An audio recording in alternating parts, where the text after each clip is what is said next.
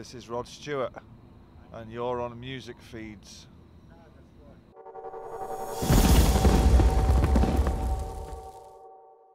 Now, let's get straight into it. Chasing Yesterday is 1 year old. Yes. Yes. Now looking back on the last year, how has that album sort of changed for you, or has it always stayed in the same way? Do you see it differently? Yeah, I went off a couple of songs on it, and then I've kind of recently got back into those songs I went off, and I think the good ones still sound good, and it still sounds good when I'm playing it a year after. So I think it was I think it's done all right.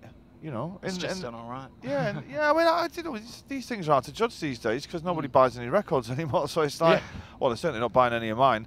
So it's hard to judge what successful albums are these days. But the people that come to my shows seem to like it. So what can I say? Has that changed your approach in any way when it comes to either writing or performing or touring? Well, yeah. I mean, I don't have a record deal anywhere in the world, so when I left Oasis I didn't re-sign a record deal, so I'm kind of doing my own thing, and everything that I do, so I license my records all the way around the world, so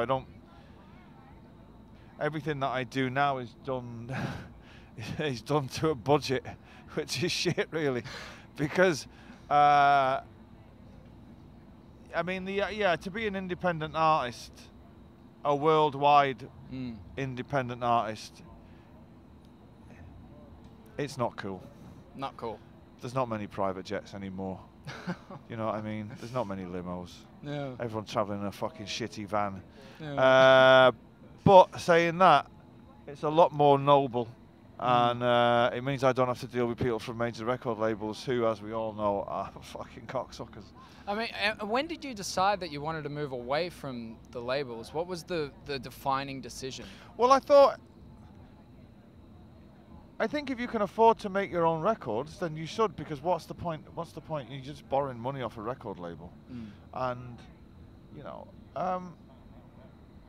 the climate which the record business is in, nobody knows where it's going to end up, the music industry. And I can't have people younger than me telling me what to do. I fucking knife people for that, you know what I mean? So it's best if I'm not involved with them. Well, I mean, here you are answering my questions, so... But you're not telling me what to do. All right, mate, listen up. Now, I do want to read a quote that I saw you say with us a couple of months ago. Music has nosedived into fucking blandness, a sea of cheese. Now, who can you tell me in particular that has caused that, and who have you seen that is counteracting that argument? Well, if you think of the biggest... In the 90s, I don't know what's going on in the rest of the world. I don't really care either. I'm talking about in the UK. Yeah. In the 90s, the biggest records of the year would more often than not be by bands who wrote their own music, who played live. And now the biggest records of the year are by acts, in inverted commas, that don't write their own music and who you rarely play live. And to me that's not the word I'm looking for. It's not real, you know. It doesn't make any sense to me.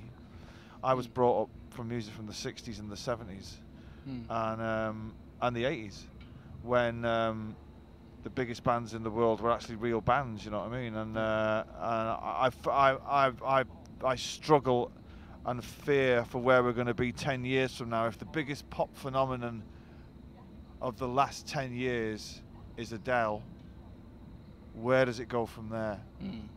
Well, as I was saying, just playing devil's advocate here, can you see that for musicians and singers and writers that aren't able to get their boost into the world, do you see that being writing for other musicians, putting them in the workplace in the music industry, do you think that's a good thing in any way? Because I mean, every musician. Well, let's put it this way. If you, we're living in an era where singer-songwriters don't even write their own fucking songs. Okay. So if you're having trouble writing a song, I mean, this is a radical fucking solution to this. You know what you should do? Is join a band. Right? But it's like, you know, you see most of the solo artists now have a team of songwriters behind them. And you know what? The songs aren't saying anything to anyone. Do you know what I mean? Not that I'm an advocate of songs having great, strong messages or anything like that. But it should come from the soul of the person who's performing it. Do you see anyone saving it at the moment in any way, shape, or form? Not new bands. No, I mean all the bands that we kind of still think are new, like Kasabian or the Arctic Monkeys and stuff like that. They're 10 years old now. So I'm struggling to think of a band that's come along in the last 5 years that have had any impact. I'm talking about bands here that play guitars. I imagine not the DMA'S. I know, I keep hearing about this band. I've heard of them. I haven't heard anything by them. They've not made a noise in England yet. So I don't know anything about them. But apparently they sound a bit like Oasis, and which clearly must mean they're fucking amazing.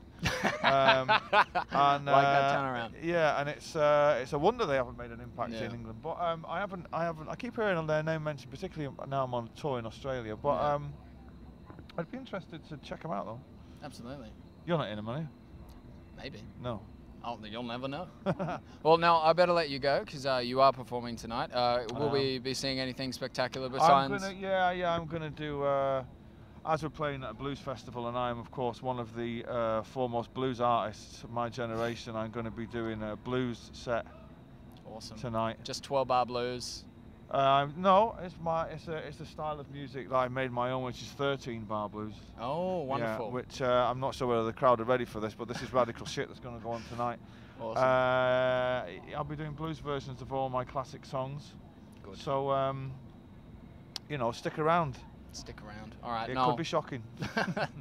Thank you very much for joining us, mate. No It was a worries. pleasure to have you here. Thank you very much.